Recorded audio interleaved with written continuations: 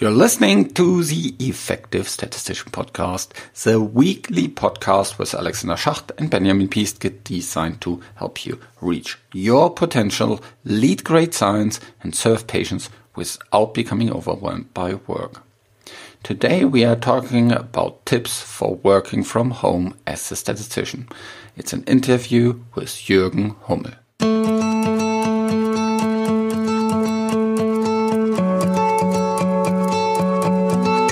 Okay, maybe you're not working from home, maybe you have colleagues working from home, maybe at some point you will work from home.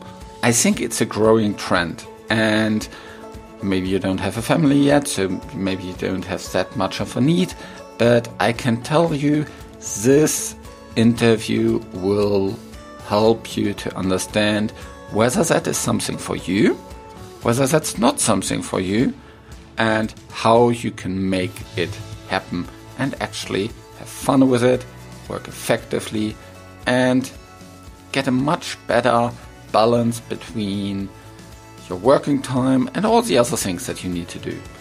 I'm not a big fan of work-life balance because that basically means that work is not life, but I do also enjoy work, so I don't like this kind of frame, but it helps you to, manage lots of different priorities.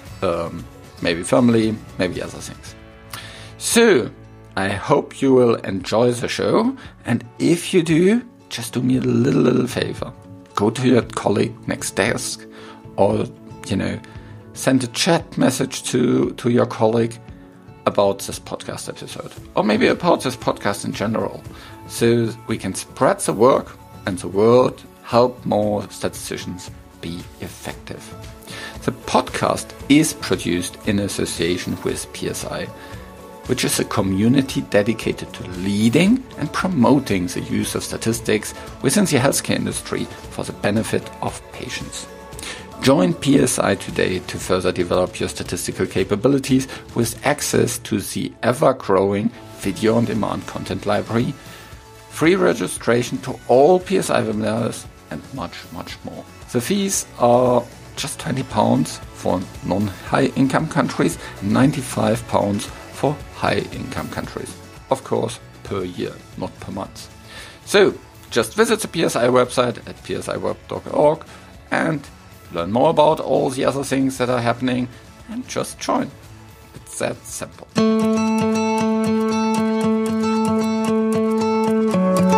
Welcome to another episode of The Effective Statistician.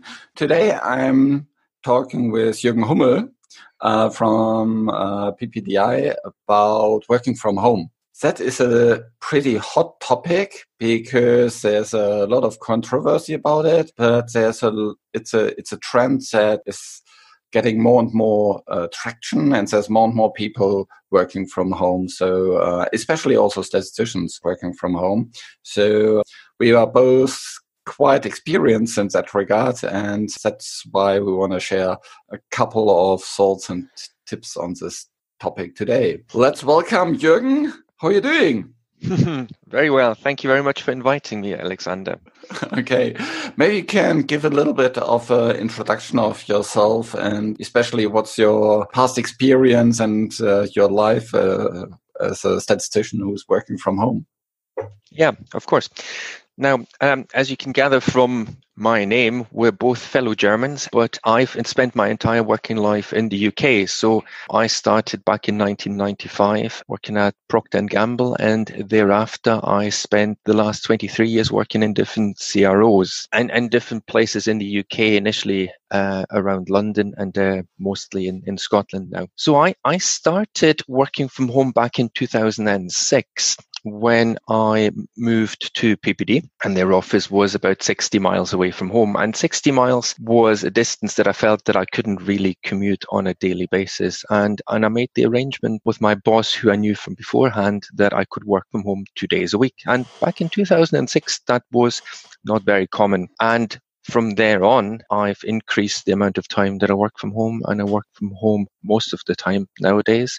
And it's been really interesting to see how the industry has evolved over that time as well, over the last 14 years. So, yeah. What about you, Alexander? Yeah, I actually started in the industry in 2002, and then I was working in the office pretty much all the time. And then also in about the time that you mentioned, the 2005, 2006, I was getting more and more responsibilities on a bigger scale, and was working much more with international people together. And so I had phone calls earlier in the morning and later in the evening. It was much more convenient to take these phone calls from home. So I was starting to work a little bit from home, and then gradually that got more and more and more with, and also in the company that I was working in, more and more people were working from home. And I didn't see the point in driving into the office just to pick up the phone for 8 hours. So I said, well, then I can just directly work from home, and it became more and more common. And now I'm working nearly exclusively from home. I'm going into different offices across Europe on a regular basis. But yeah, most of the time I'm working effectively from home, because also my business partners are distributed across the world, more or less. And so there is no specific office that would suit for me where I would see most of my business partners. And I can't be in many places at the same time. So working from home is quite nice. So, but I think there is, on one hand, there is this trend for more and more working from home. But on the other hand, there's also still a concern, both from the people that then work from home, as well as from the people that supervise these people. What's your experience in that regard in terms of these concerns? And I think you're right. And definitely when I started working from home, I was the first one in our company in Europe who was given the ability to work from home. And there was definitely a bit of a perception that, somebody working from home, he might just sort of only spend a few hours doing proper work, and the other time he's doing whatever else. And I think building up that trust is clearly a key aspect there. And also that you let people know what you are doing, because as a manager, you may have a concern that you can't really oversee exactly what the person is doing.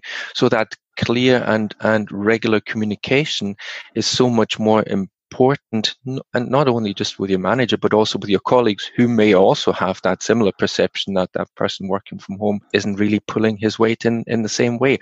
So I think you need to be a good communicator, and I think that needs to be from the person working from home as much as from the manager. But what I think we've seen over the years much more is that we have a lot of managers working from home too, and that requires particular skills, because you need to work in a different way with somebody working from home. You need to build up and maintain that trust. You need to be available, and you need to be seen to be available. Yeah.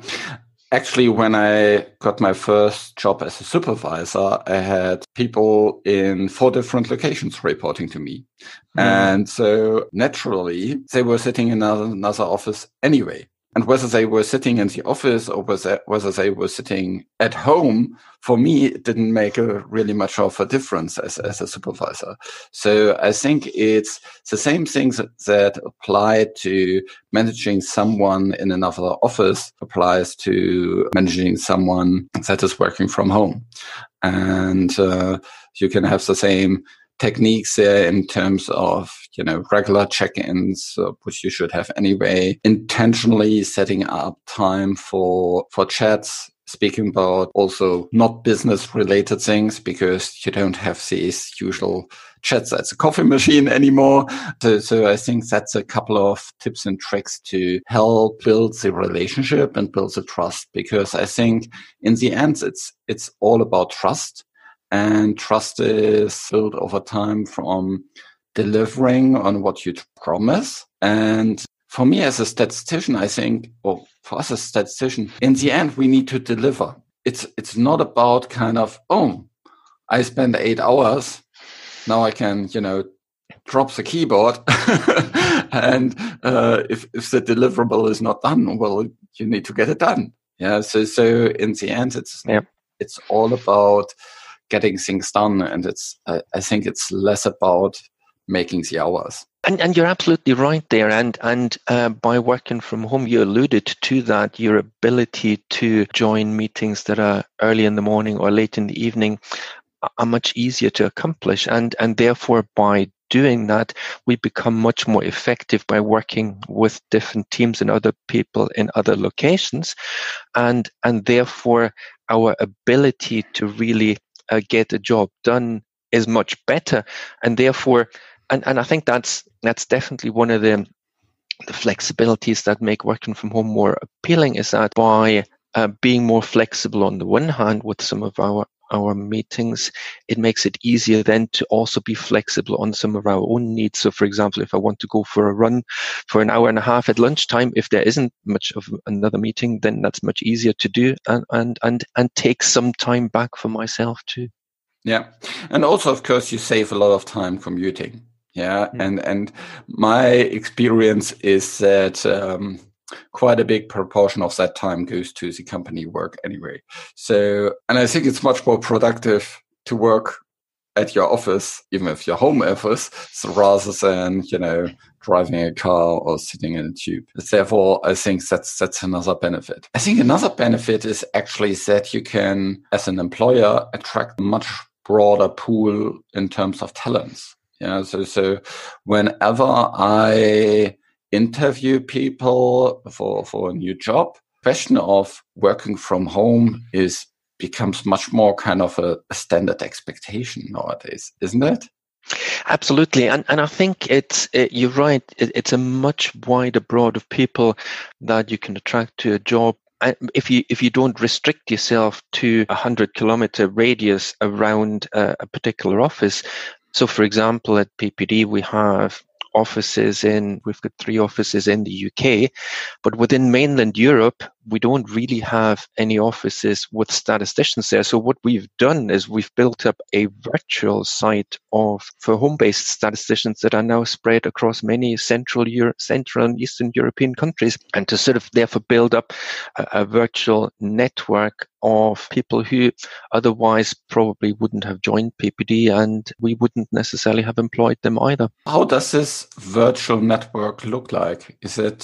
Do you have kind of events like you would have on-site events, just virtual, or how does it look like? So I'm not part of that network, because within PPD we have a statistical science track, and I head up that track, and that's a bit separate. But from what I understand is it's exactly that they have sort of almost like virtual coffee mornings too, where like they have the ability to chat to somebody in a virtual setting, because let's face it, if you are working from home all the time and if you're not close to an office, then building up that network of other people is not necessarily as straightforward. So to recognize that, if trying to sort of create some of the things that we all have to get to know of our colleagues in a virtual way. Yeah. Yeah. So I think the good thing is if you already have a network. So if you have already worked in the office for quite some time, that's much easier to start working from home. When I joined UCB, I went directly into the home office. But what is helping me is that I have regular trips to the different offices where I meet people. And of course, I use video quite heavily for all the different meetings, and that makes things also much, much easier, because you can better build relationship by just seeing the other person. Of course, seeing someone face to face is yet another topic, but it helps. So do you think that you approached sort of starting working at UCB differently, given that you were home-based? I did certain things much more intentional. So more intentional in terms of spending time with people when I'm actually in the office. Then I have pretty much back-to-back face-to-face meetings. When I'm then working from home, I have more, let's say, tasks do time. Yeah. And I think that is one of the nice things also from working from home. You can much easier get time where you're uninterrupted and where you can do cognitively demanding tasks for a long time. I start quite early in the morning, and then I have a long time period where I can just review, for example, SAPs or protocols, or where I can review manuscripts, or where I can prepare a presentation or something like this. And when I was working in the office, especially when you don't have a single person office, quite rare, overall, it's really distracting. So especially in these open space offices, I can't really work productively in there. So productively when I, just need to do something, get done. If it's more about, answering emails and things like that, that's fine. But if I really need to dive deep into something and there's, people going behind my back all the time and going, chatting 5 meters away from me, and there's phone calls ringing and all these kind of different things, I find it pretty much impossible to do some more cognitively demanding tasks. And I think you're right. I mean, I certainly felt that when I started working from home, that I could work a lot more productively in that way, because I could choose to really create the environment that I needed in order to do the work productively in a way that it's a lot harder to do in the office. You're absolutely right on that. And the other thing that also resonated with me when you say that you choose to then spend more time with other people in the office. I still tend to go to the office once a week, just because I find it's a good way of maintaining the personal relationships with people that I don't necessarily work with on a day-to-day basis, and I choose to chat to people more at the beginning of the day around lunchtime during breaks than I would normally do if I was in the office on a daily basis, to therefore say, okay, I make a conscious effort to come to the office, and therefore I make a conscious effort to make use of what the office environment brings to me. Yeah, completely agree. In terms of tasks that are especially suitable for working from home, what are things that you choose for the working time from home versus the time in the office? You see, I used to sort of view it in that way and thinking, okay, I need to review a stats analysis plan. I work from home that day to do that. But because I work from home most of the time now, I don't really choose that. And I think that's also changed over time now, because the broadband speed has increased so much over those 14 years that I've been working from home, that it doesn't really matter anymore in the same way. Whereas back in those days, to try and do some SAS programming and running programs from home was really difficult. Even the access to the server was challenging. That's not really an issue anymore nowadays. So I don't really think that there is that much of an issue, other than if you're trying to actually take part in a meeting where the other people are together face to face. I think then being from home is harder, because you can't really read the discussion in the same way as you are in the same room with people. I completely agree. If you work part-time from home, then I think I would try to consciously make an effort to have some meetings more in the office time. In the home time, have more the deep work, like reviewing SAP, programming, things like that, where you can have a bigger chunk of time dedicated for that, and then have a couple of interruptions to do some emails and things like this, some more shallow work. In terms of working from home, you just mentioned that you can set up your working environment in such a way that it's that you're most productive. So how does your work environment look like at home?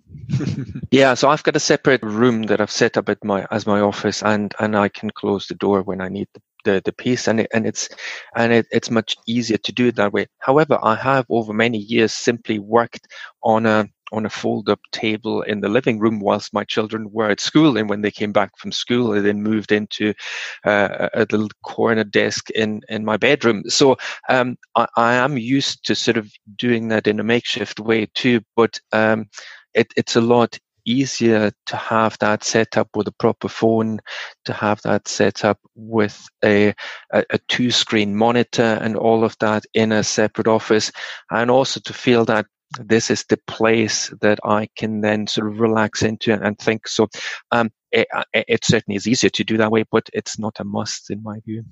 Yeah, I also have a separate room for my office where I have all the different things. Of course, there's also a couple of other private office things like private finance and stuff like this in this room, but it is dedicated space just for office, and the laptop is open. I can just start it and directly get into work without a lot of kind of setup things. I have also my second monitor here, mouse and a different keyboard, so that I have a little bit of a bigger keyboard than just the laptop one, and of course the high-speed internet connection that helps a lot. But I think it's really important to have that room set up where you can close the door, especially if you have kids at home, because otherwise it gets really, really distracting. And I even have a little sign at the door in terms of do not disturb when I have things where I don't want my family to come in, like, for example, this recording today. I just turn the sign on and then say, well. And I think you're right. And having that separate environment makes that a lot easier to achieve. But I think it's an interesting aspect that you also mentioned, that I think it's also helpful to have a physical separation between your work life and your home life, because there's sometimes a tendency, and I've seen that in some of my colleagues, to therefore have not really much of a distinction between the working hours and your normal hours, and people then often check their emails on a daily basis until late at evening. And I'm not sure that that's a particularly good practice. And I don't think there should be an expectation that people do that just because they work from home. So to make a sort of conscious effort, this is the end of my working day. My work is done. I'll switch that off now. And I now need to try and sort of switch off from work in a way that our commute home from the office would otherwise be, and try and find consciously an activity that helps with that winding down so that our brain doesn't constantly stay in work mode.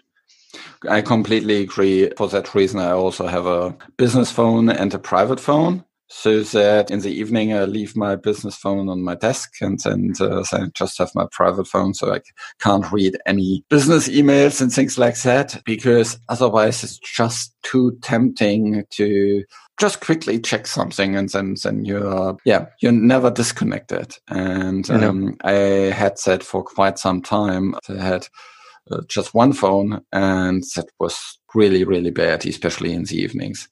And I completely agree. Having some kind of winding down practice is really helpful. I have 3 little kids, so they, directly completely grab my attention when I'm leaving my home office. So that helps with winding down very, very well.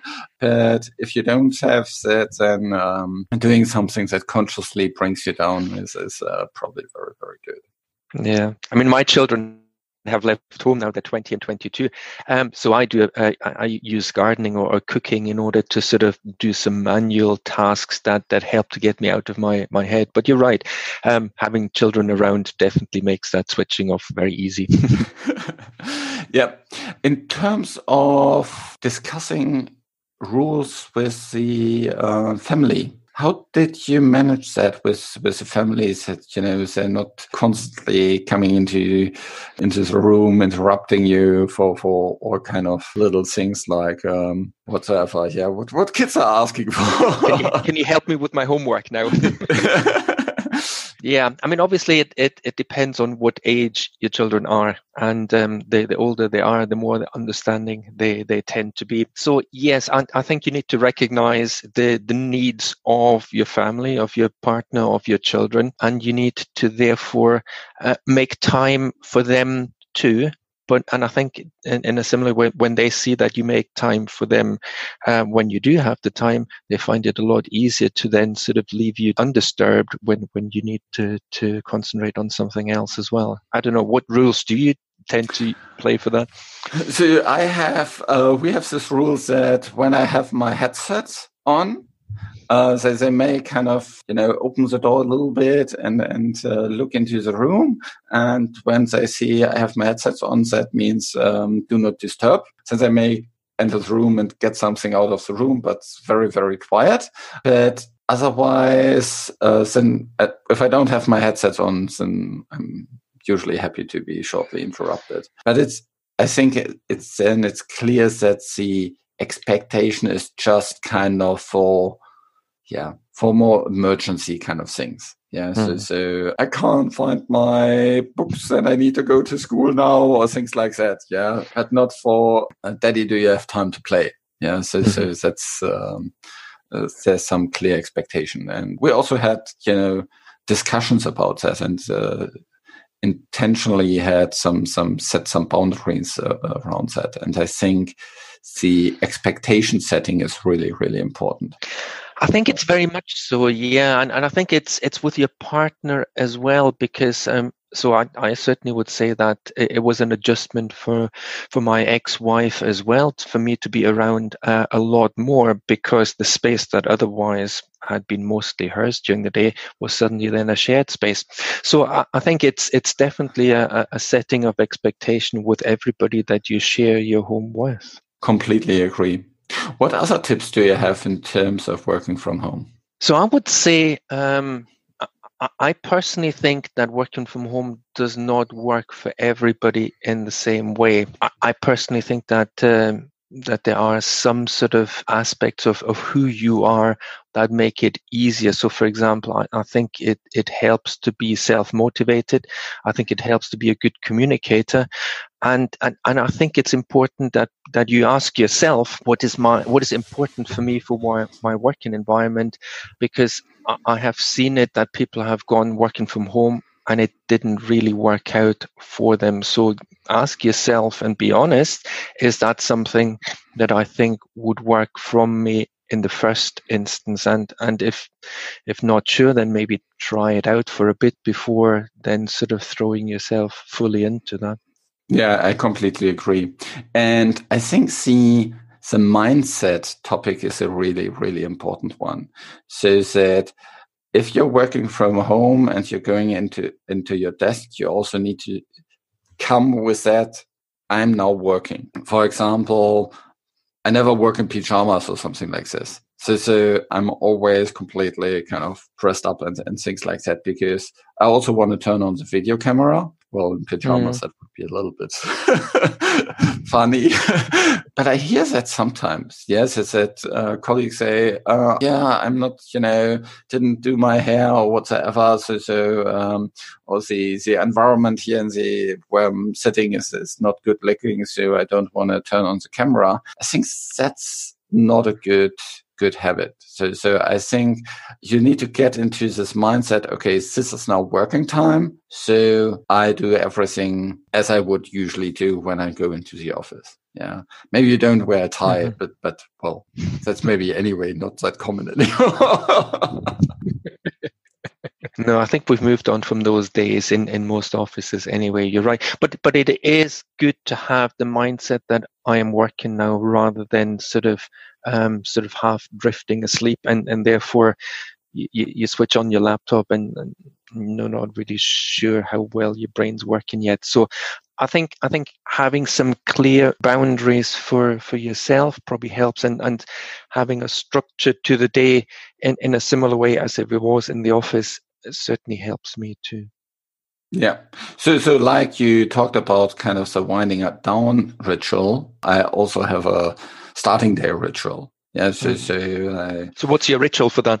I get my espresso, I get some water to drink, and then I turn on the laptop, look into my notebook, look into my goals, check the calendar, and write down what are the top 3 tasks for today and what are kind of the other to-dos. Yes, and I try to directly work on some top tasks directly, and that gets me motivated and going.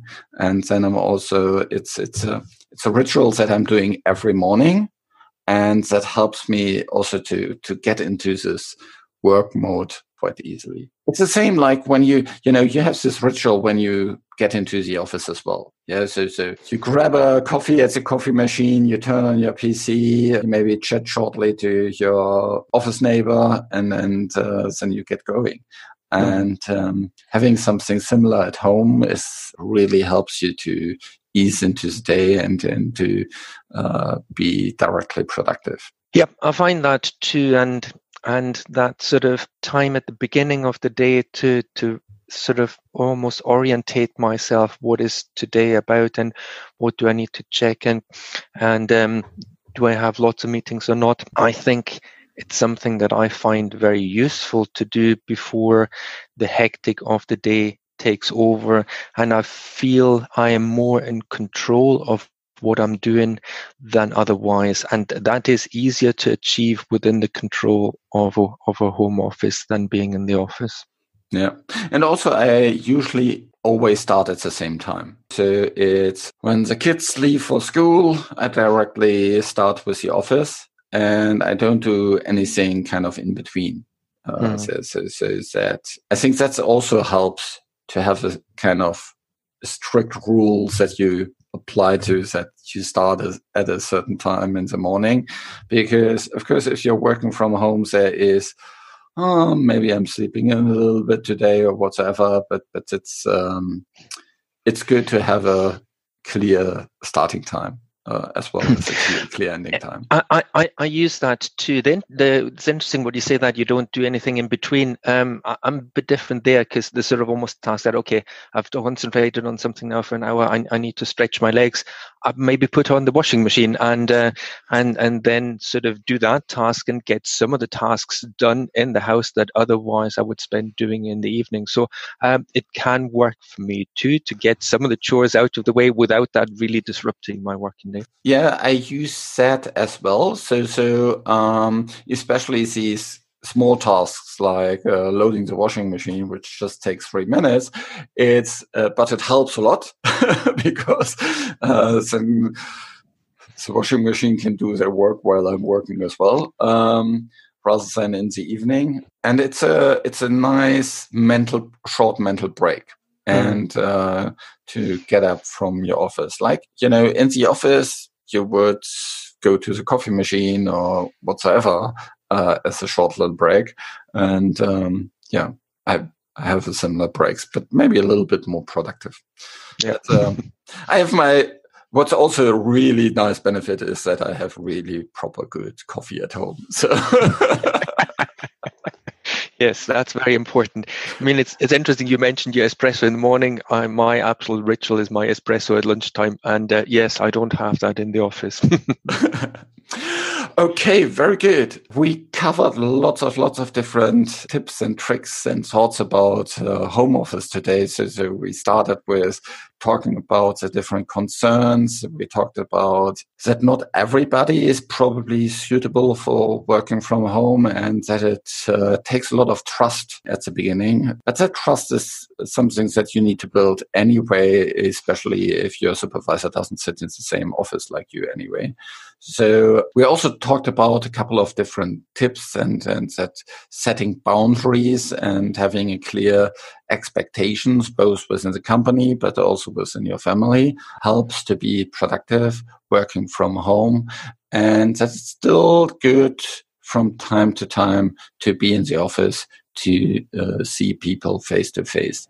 And if you're starting to work from home, it's quite nice to maybe try it out first and ease into it, rather than to completely directly jump into it and completely dedicate your time to it. So, Jürgen, any final advice you can give to our listener? No, it's certainly great that today's technology enables that as an option in a way that it wasn't there, say, 20, 30 years ago. And it's great that it gives an additional ability to perform our job in a way that wasn't there before. I very much enjoyed having that. I don't think I would have built up the same relationship with my children if I hadn't done that for many of those years. And I don't think I would have been able to contribute to my work in the same way as productively either. So I feel that it brought me a great balance, and I'm grateful that option was there for me. Yeah, I completely agree. And it also helps for the companies, because there's lots of companies that don't allow that. I think they miss out. They can't attract me. And probably lots of others. Okay, thanks so much for this discussion. And talk to you next week, where we will have another episode of the Effective Statistician. And thanks so much, Jürgen, and have a nice time. Bye-bye. Thank you.